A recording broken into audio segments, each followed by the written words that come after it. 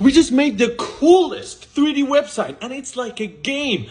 Let me show you. So this website was created for a narrative-driven NFT series that takes place in the universe of Ethereus, the exact planet you're looking at on my screen. Now with an incoming meteor shower, the goal as one of the last surviving civilians is to use this keypad to get access into an abandoned ship and flee away. And in 3, 2, 1, boom, we are in the first experience of Ethereus. With gamers in mind, we made the website work with the typical WASD controls. Now, as the civilian, your goal is to complete a series of puzzles, such as turning these lights back on, in order to figure out a way to access the second experience of Ethereus we call the briefing room.